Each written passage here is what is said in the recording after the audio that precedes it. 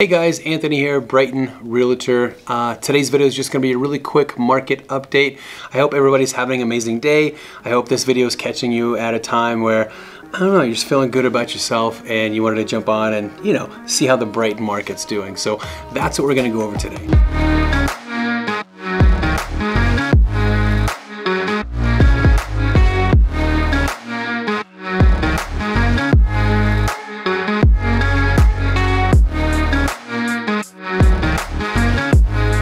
Guys, sweet, welcome back. So for those of you that are new, my name is Anthony Owens. I am a real estate agent in Colorado, and I focus just on the Brighton greater area for now. Week by week, I try and jump on and give you a market update to let you know kind of where the housing market is, if it's a buyer's market, if it's a seller's market, what the median price is, things like that, if we're cooling off, if we're starting to heat up. Like, I just want to be that source for you guys. So real quick, the Brighton greater, I'd say like the Brighton greater area, we are looking at the market action index. That score, again, that's a scale of 0 to 100. 30 and below would indicate that we're in a buyer's market, and then 30 above, all the way up to 100, that would indicate that we are in a seller's market. Last month we were 87, and that was cooling down from 96, 94, 92, 90, all the way down to 87 in the last few months. Right now we are at an 84, so that means that it is starting to cool down just a little bit. But I wouldn't hold your breath. Right now the prices are still steady. The median average price in Brighton is $600,000 for your average home. So $600,000, what does that get you in Brighton? It gets you a home that's just typically just a few years old, and we're somewhere around like 3 to 4 bedrooms, 2 to 3 baths, about a couple thousand square feet, a good size home for a family. Market conditions have been consistently cooling in the past several weeks, like I said, because we're still in the seller zone. Prices have not yet begun to drop. It may take a few more weeks of slack demand for prices to reflect and begin to fall.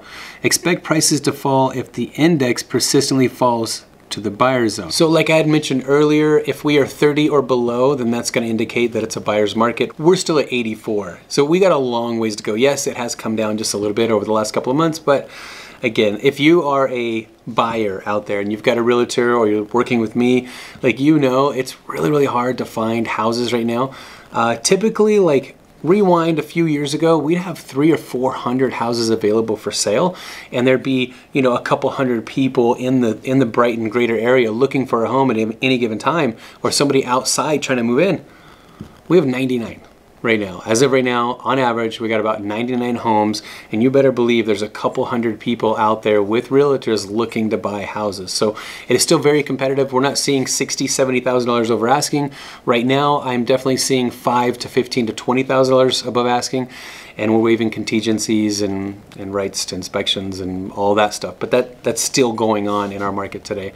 All right, one more thing before I close out the video. There's something really cool and exciting.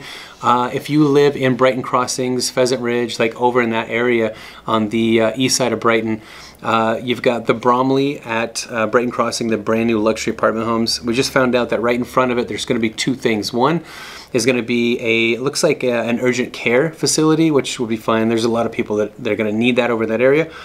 But another thing, where the 7-Eleven is right across the street that's connected to the Bromley, is Murphy Express. So we do have one in Brighton that's on Bromley across from Walmart. So it's a different flavor of convenience stores, and they got all kinds of different stuff there. So I'm looking forward to checking that out. What do you guys think? Have you been in Murphy Express? Like, what's the difference? What do they have that a Come and Go or 7-Eleven doesn't have? Because I don't know. Like, let me know in the comments belolo what you guys think. So yeah, that's it for today's episode. I appreciate your time, effort, love, and support. If you've got a second, please consider subscribing, and then also smash that like button because it does help with the channel. We'll see you guys on the next video. See ya.